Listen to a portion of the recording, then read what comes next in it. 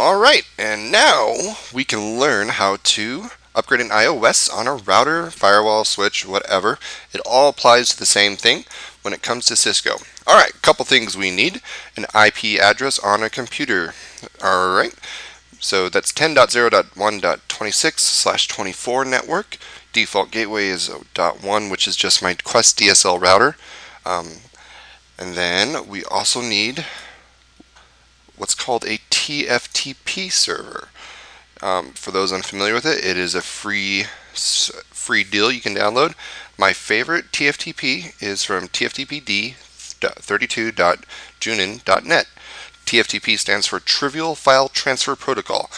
It is basically the main way of transferring iOS and simple data around. Some iOSs and some people prefer to use FTP, or just because it's how can I say this? It's more not secure. Secure FTP is more secure, but FTP is just more of it checks better, I guess is the way to say it. But I use Trivial File Transfer Protocol just because I like it. It's quicker, it's faster, and I haven't had any problems with it. You can download it from here. It's free. If you want, you can donate. I'm sure that would make him quite happy.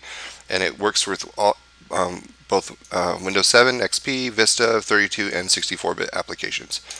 When you download it and install it, it'll look like this. You'll have a server interface, which is 10.0.1.26 for me. If you have multiple network cards, it will show different IP addresses. These are IPv6 addresses, but I'm not worried about those.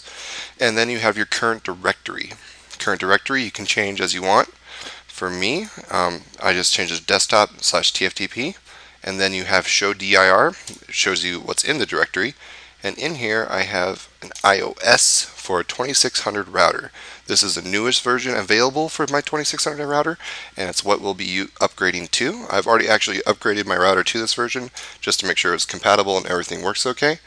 But here is our router. Well, here is our interface to our router.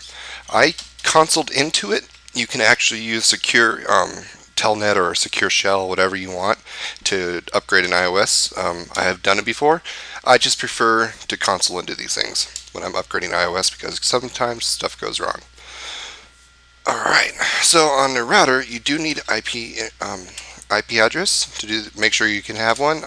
Mine is 10.0.1.200, also /24, excuse me. And just a quick overview to make sure you know how to set an IP address. You config T, you access your interface. My interface is fast Ethernet 00. Yep. Make sure you type into there. And IP address 10.0.1.200. Yep. And then 255.255.255.0 for the subnet mask, which is /24. Make sure you get familiar with that with CCNA if you're planning to take that test. And do it, and then go ahead and write it. Building configuration.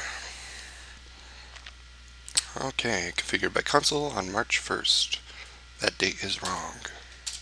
It's okay though. This is an older router, so it does take a little bit to get through pretty much anything. It was made and manufactured in 2003, so it's 2012 now. These things can last a lifetime, it seems. Alright, so now let's go ahead and start the TFTP process. So let's go back to our TFTP server application here.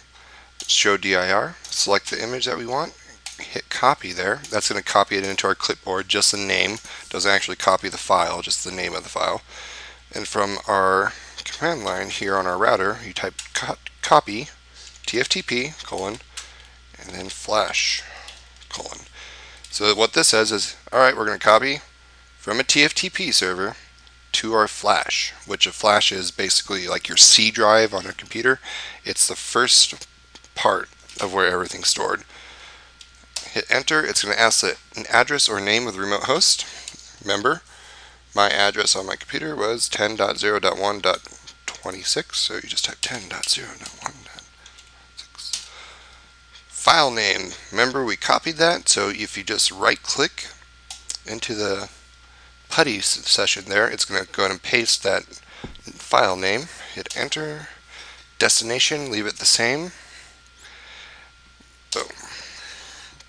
It says there's already a file name, blah blah blah, and then it's going to start accessing the TFTP. If we look at it, and it says, oh no, we have a problem. We don't have enough flash. Erase before copying. Confirm. Yep. Erasing the flash. Yep. Now, when it says all files, it doesn't actually mean all files because your VLAN database will still be there and your config.txt will still be there. So it's a good idea always to make a backup of those just in case before we do this. You never know what can go wrong with these kind of things. I mean, they're temporary devices. Right now, these E's represent that the Cisco router is actually saying erase, erase, erase, erase. It's erasing one bit at a time until it's done. It's going to take a little bit, so I'll put this on pause until it's done. Oh, a little bit behind. Alright, so it's finished erasing from flash, and it's actually transferring now. It's at 4% done. It's going to take about 10-15 minutes. You can just watch this and it'll continue. I'll actually pause it because it does, like I said, take 10 to 15 minutes to get this done. And I'll bring you back as soon as it's done downloading. And we're back. Alright, so it did complete, no problem. It did check some analysis, just making sure that the file was the same file in the beginning as it was when it came back in the end. This is a safety precaution to make sure we don't mess up our iOS. So now the last step is just to reload your router, and the new iOS will be up and going. Hope this has helped you, and I hope you'll watch more of my videos. Thanks.